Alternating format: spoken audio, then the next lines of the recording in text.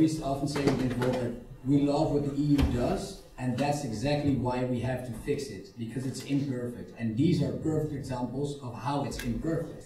And the things we want to do, and we want to implement this on a larger scale, but we want to start with ourselves. If I get elected and go to the European Parliament, I will have a team that consists of people from different European countries. So we will be there representing European interests in a European context instead of national interest in a European context.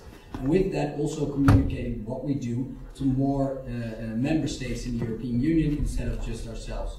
I want to make my own agenda transparent, so that every person that has voted for me or has any interest in it can see what my calendar consists of, can see who I'm talking to, which lobbyists I'm talking to or may not be talking to. And besides that, I would really like to open up everything I vote for and send what I voted for and why to all my constituents, and actually publish this on websites, because the fact that there's still voting that's behind closed doors within the European Parliament is an absolute disgrace.